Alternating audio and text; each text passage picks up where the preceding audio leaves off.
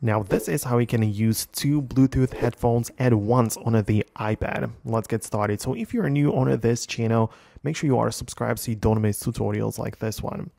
Well, on your iPad, naturally, if you're using like your own AirPods or some kind of like Bluetooth headphones, well, you can go to the settings, go to the Bluetooth section and ensure that it is connected, right? So if you want to add like another one, you can hold down on the button to like start pairing, and then you connect another headphones in here.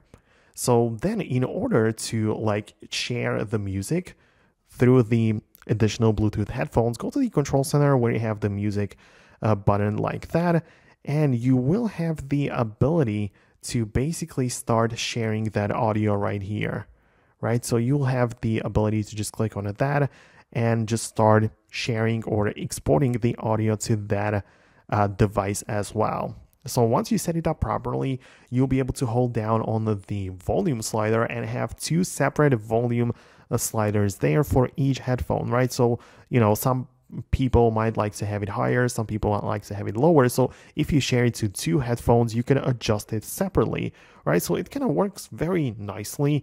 I kind of like it because it's simply just the sharing, right, of that. So let me know in the comments below if it worked for you. Most definitely subscribe so you don't miss tutorials and videos like this one, and I hopefully get to see you later in the next videos too. So thanks a lot, and I'll catch you later.